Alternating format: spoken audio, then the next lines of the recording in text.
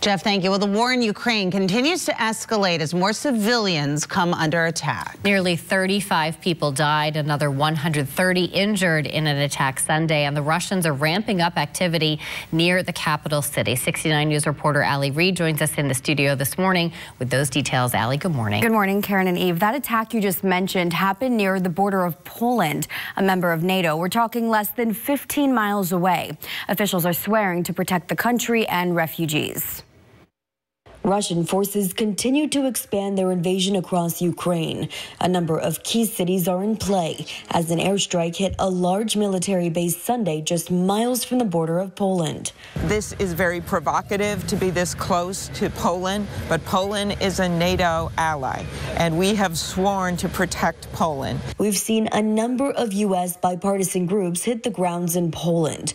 Their goal is to be seen as a united front as they listen to refugees and their needs. They want the ability to have better control over the skies in order to give them a fighting chance. Russian forces are striking down harder on the capital of Ukraine once again.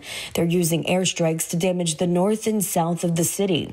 Kyiv's mayor continues to fight to save his city. We never give up, and that's why we continue this war. But the key which can stop this war is the unity of all world. We have to make it pressure, political pressure, sanction pressure, and please weapon delivering to Ukraine. We're ready to fight.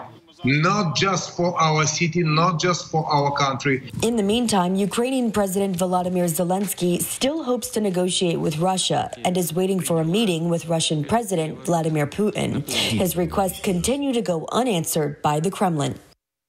Zelensky says his delegation has a clear task to do everything to ensure a meeting happens between the two. He says talks between the two countries happen daily to establish a ceasefire and more humanitarian corridors, a process that saved more than 130,000 people in the last 6 days. Karen?